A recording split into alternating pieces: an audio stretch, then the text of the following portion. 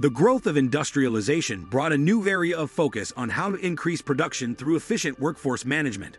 One of the first theorists in this field was Fredrick Taylor, who in the 1880s studied steel factories and their workflows, leading to his theory of scientific management, or Taylorism.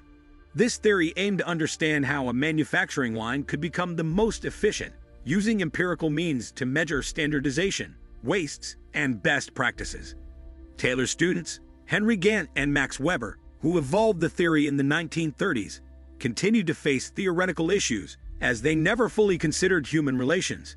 Around this time, Deming developed his 14 key principles of management, which emphasized quality and standardization with human relations. Deming's work was initially disregarded in the US, so he spent years in Japan rebuilding the country's infrastructure after World War II, transforming his work into total quality management, TQM. In the late 1970s, U.S. Navy contractors adopted Deming's principles and aimed to create an environment of continuous improvement, which caught the attention of other government agencies striving for peak efficiency. In Japan, Toyota also had a similar epiphany in creating the Toyota Production System, TPS, which consisted of 14 key leadership principles similar to Deming's principles. This later became the Lean movement in the U.S., a culture of continuous improvement. Finally, the next wave of management efficiency came in the form of Six Sigma, developed by Motorola engineer Bill Smith in 1980. This philosophy aimed to identify, target, and eliminate manufacturing anomalies using statistical methods. General Electric, GE, used this management tool to dominate multiple markets, increasing their operational efficiency and maximizing profits. In the 1990s, companies took a different approach to reducing costs and maximizing profits by outsourcing production to other countries. With the implementation of the North American Free Trade Agreement in 1994, outsourcing took advantage of lower labor costs abroad. However, outsourcing also brought about logistical challenges and inefficiencies. It was only a temporary solution, and eventually, the trend of manufacturing returning to the United States became evident.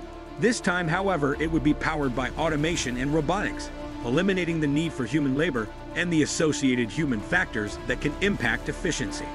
The future of manufacturing is no longer a human-driven event.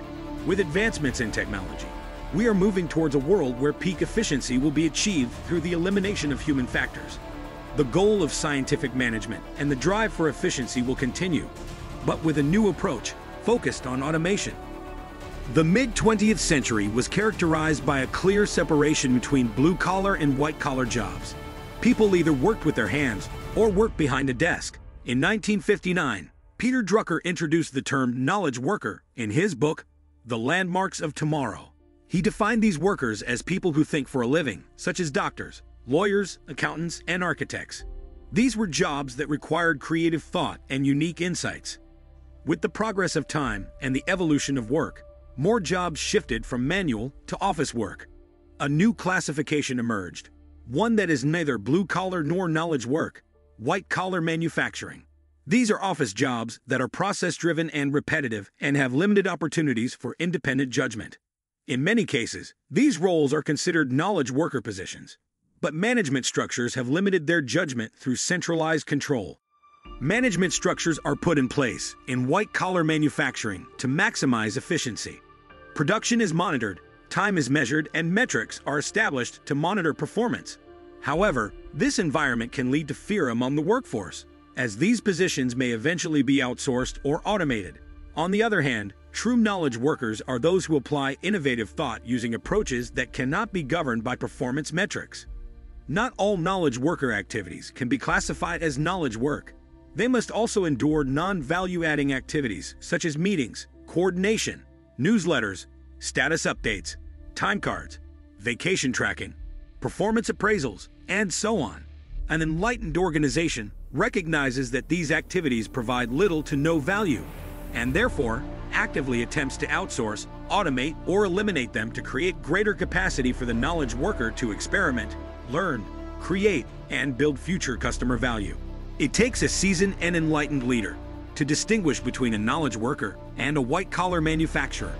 The organization must treat knowledge workers differently, and management best practices should elicit greater control over white-collar workers.